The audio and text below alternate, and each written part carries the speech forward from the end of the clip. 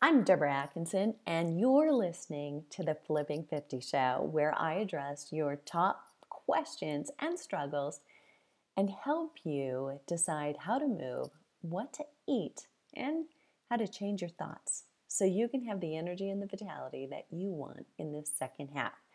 And today, it's you and me. And I'm actually giving you a little sneak peek into Hot Not Bothered, and I'll tell you why. I'm diving deep into it this week as I'm finishing the final edits for the Kindle version. That will be online and available in Amazon.com right now for still 99 cents on pre-order. You can get that and it'll come right to your Kindle, and you'll get a little email announcement that it's ready and it's actually been dumped onto your Kindle device if you grab it now. But here's what I'm covering this morning. This one happens to be number 7 out of 99 flips in the book, and it's about being back smart. So I'm titling it, as you've noticed, Stop Sit-Ups and Save Your Spine. And this comes back to research that, unfortunately, I did in a primary fashion. I didn't have very many subjects at the time because I was the sole subject. But this was back in 1987, and I was between grad school and undergrad school. And I took a vacation, actually out here to Colorado, climbed onto a horse at the invitation of some family friends that I had no business being on. And I think there was a little showing off by the horse owner, and I had no idea what I was doing. So I made every possible mistake, and you people who are horse people know this, but I was squeezing tighter, holding on to the reins, and doing everything to tell the horse to go faster when I really wanted it to stop. So in a panic, as it ran through the barn, picking up speed, I had no idea that you could actually go through the barn all the way through, and it was making a circle. So I was like looking for a way to dump off, but as it turned the corner, I was thrown off onto a pile of lumber and hit right on my lower back. So long story short, the rest of my summer, 3 months, was spent in rehab after the first 3 days when I probably was drugged on something, couldn't hardly get off the couch or the bed, couldn't hardly go to the bathroom, and couldn't hardly go to the chiropractor that my guests, having been out of state, arranged for me. So you get this story.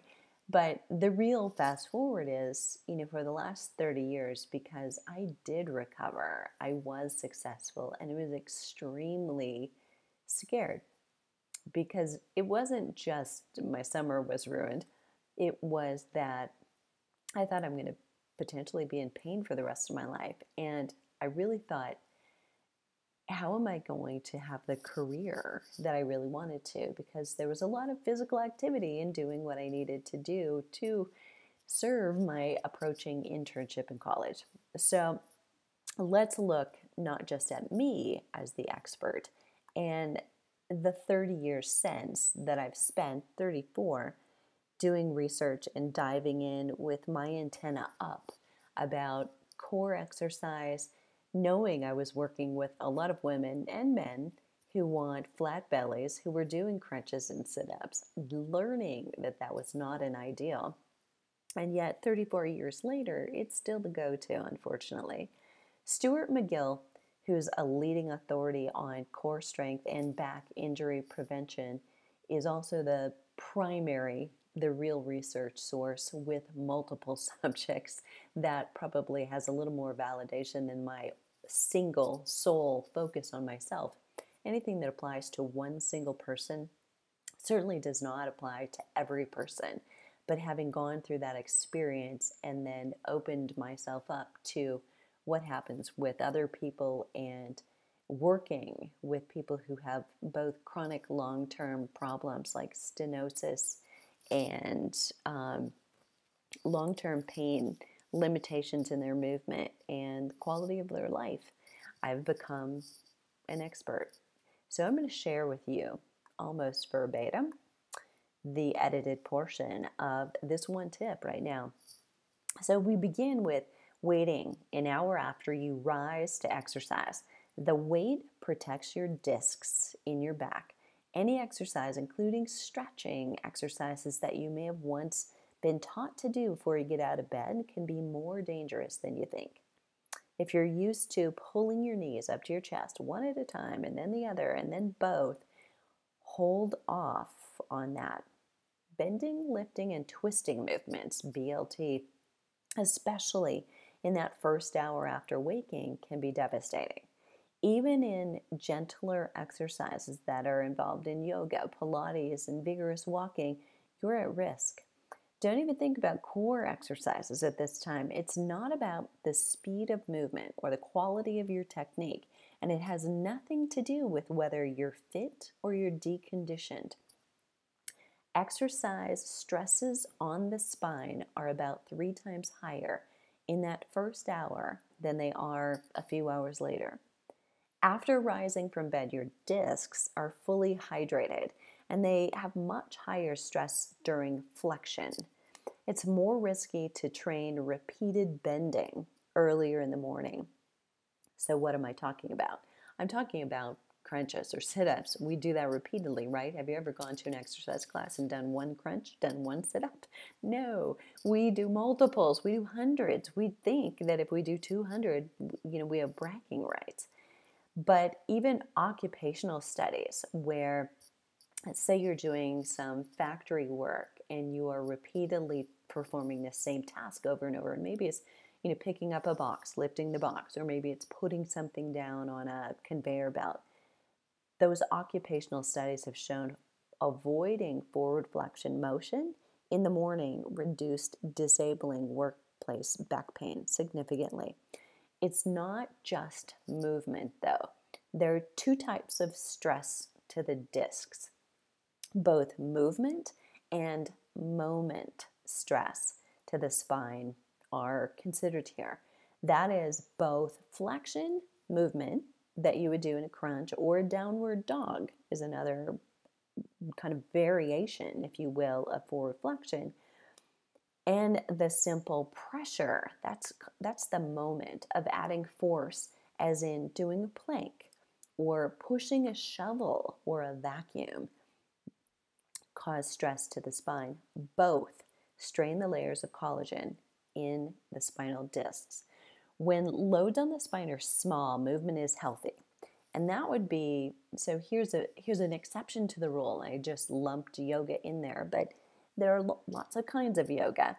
And doing, say, something on your hands and knees, a cat-cow back, if you're not a yoga person or practitioner, that really means rounding your back, curving it, and then allowing it to sink. So instead, raising your chest and your tailbone and going back and forth. That type of exercise to begin your day with, rather than extremely vigorous exercise, can be much better. The shape of your discs and the thickness of your spine really determine how much you're at risk for herniated discs. Do you know the shape of your discs and the thickness of your spine? Few people do until it's too late. There's evidence that you have a limited number of forward flexion no matter what the status of those 2 variables. So it's a matter of whether you move toward injury faster or slower with forward flexion and BLT, combined movements.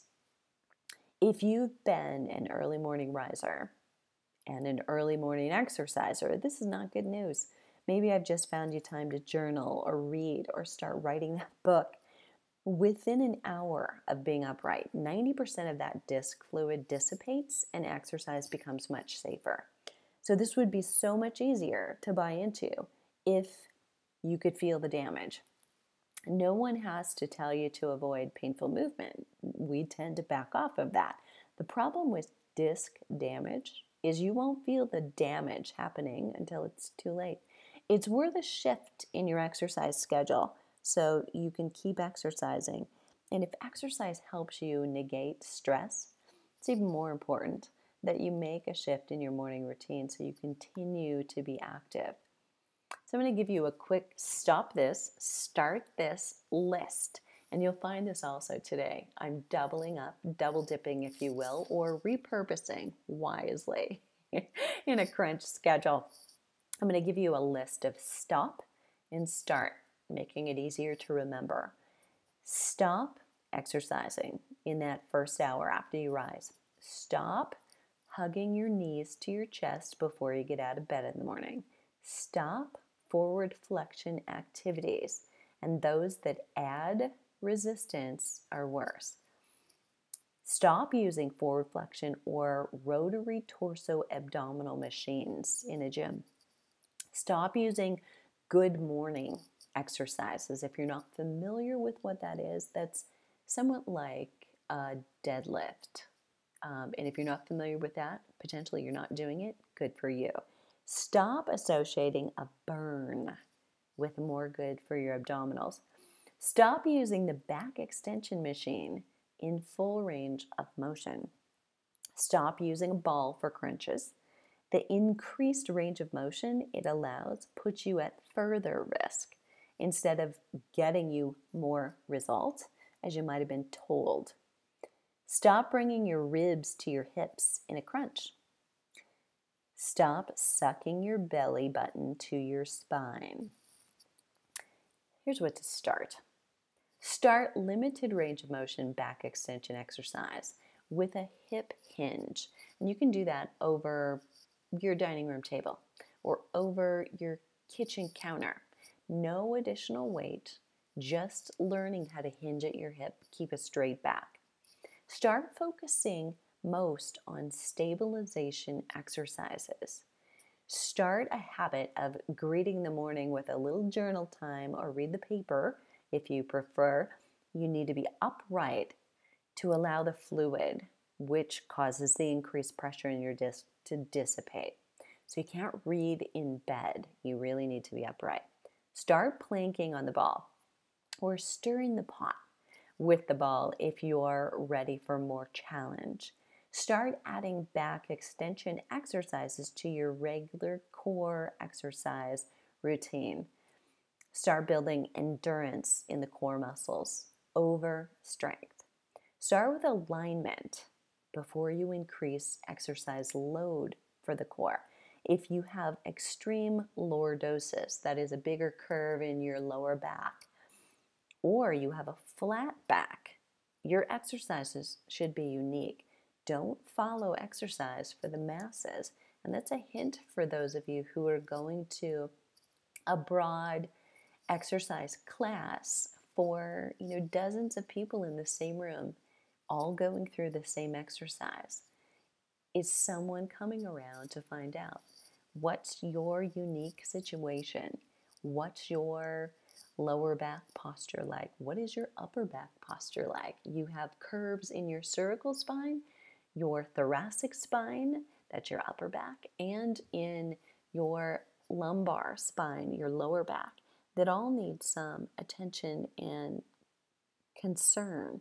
So if you're not being given the way to adapt for your specific postural needs, you may be doing the exact opposite of what it is that you need, driving the posture you already have or the misalignment you already have deeper. So get some individual help. I have two more coming back to stop that I want you to consider. And these two, perhaps, are the trickiest of the two. They are all about pain. So stop assuming pain is always a bad thing. What we know about pain and back pain is that there's a lot of variability about what people need and find to be true. Pain originates in the brain. In a prior podcast with Dr. Joe Tata, a friend of mine, talks more about pain and the reality of what it is and how you can get over it. But the other thing to consider is stop assuming you have to feel pain in order to do damage. So think of pain as something unique and realize that it's different than you potentially ever thought it was before. And that's it. So now, if I've opened up a can of worms, if you have questions about anything I've said, or if you happen to be reading from the blog and you came over to the podcast, add comments below, either at the blog or the podcast, on your Stop Sit-Ups, Save Your Spine blog, or how to be more back smart. And I'm interested in hearing what your concerns are, what your experience has been. And I'm going to leave a couple of resources for you down below. Flat Abs, Better Back is a single DVD, comes from the 4 DVD set, the whole flip. So if you don't need them all, but you know you need some back attention and core exercises that don't cause you problems, but actually help cause you more stabilization, more flat belly, but also, when we go for that aesthetic or that vanity goal, we also get the win-win, is that you're a lot less likely to risk injury to your lower back and be one of those people who suffers long-term from chronic pain. If you've got a question, leave it below and share this with a friend. Somebody you love suffers from back pain, because 80% of United States adults do. And almost 80% of those adults have it recur throughout the year, or at least within the first 2 years. And we can reduce that. We've learned a lot more about what causes it. So look forward to hearing from you, and go ahead. What are you waiting for? Let's start flipping 50.